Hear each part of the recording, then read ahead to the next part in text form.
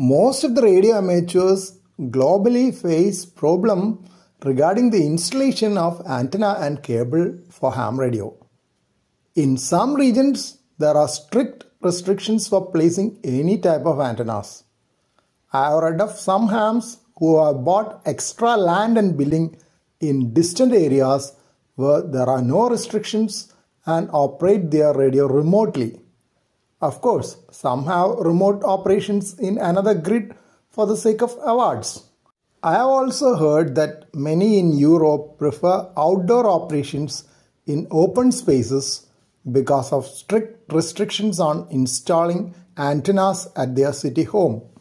I was thinking that when you book your apartment, you could put access to terrace for antenna as a criteria. During that stage, the builder is likely to accept, I presume. If you could have a built-in duct for a hardline coaxial cable as well, it is excellent. As you may be aware, hardline coaxial cable is quite thick, about an inch, and with little flexibility and expensive. But the advantage is that it has low external noise pickup and loss per meter of cable is low compared to thinner coaxial cable. You won't be able to bend a hardline cable at right angles to pass through a duct. Hardline is quite useful at higher frequencies like UHF and above for satellite operations, especially if more distance is there from the radio and the antenna. A patch cable of more flexibility will be needed at the radio end to prevent the radio being half floating due to the stiff cable. Right-angled connector adapters are also needed sometimes. Even if you plan while building your own home, things could change later. I had placed a vertical hollow galvanized iron pipe on my home at the level of the first floor roof on a ledge on the way to my water tank. I could keep a GI pipe inserted into it for holding my 7-element VHF beam antenna at that time, about quarter century back.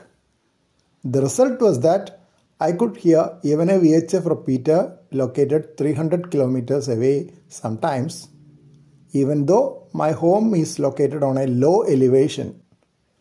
But adding a quarter century to my age now prevents me from accessing the location for any antenna work on that unprotected narrow ledge.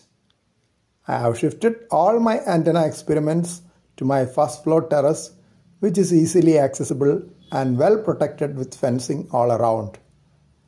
End result is that I can easily access a new repeater located at just 30 kilometers and very rarely one at 120 kilometers.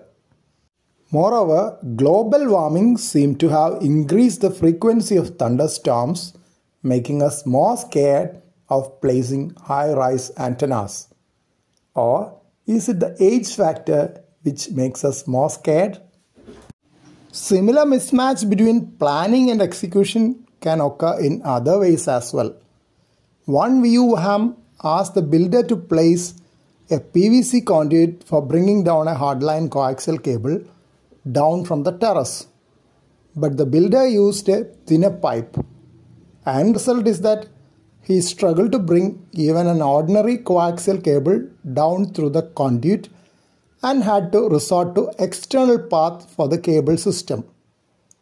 Another option in such situations is to use more flexible types of cables. It is mentioned that LMR 400-600 Ultraflex series are more flexible because they use stranded central conductor instead of the usual solid one. Hence, they are easier to handle and can be routed through pipes more easily.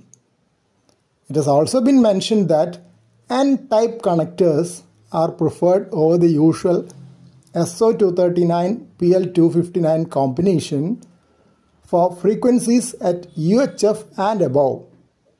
I am extremely thankful to the members of our local LEO satellite repeater contact group who gave me these valuable insights during the discussion today morning. This is a tiny effort to document it for future use.